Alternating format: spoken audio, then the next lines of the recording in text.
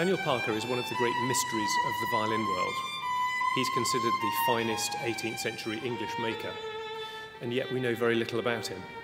He was working in the shadow of St Paul's Cathedral from about 1700 to 1720 in the workshops of Barak Norman and John Hare.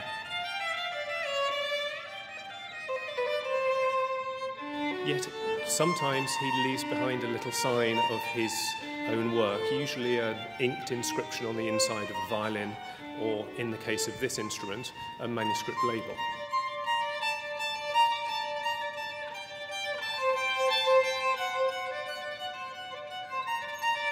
This violin was made in 1716, in the same year when Stradivari made his most famous violin, the Messiah.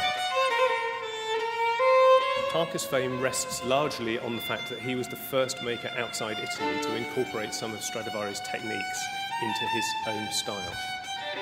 This instrument is made on a pattern which Stradivari used in the 1690s, which is slightly longer than usual, and it also has a lustrous gold and orange varnish which can be seen occasionally in Stradivari's work.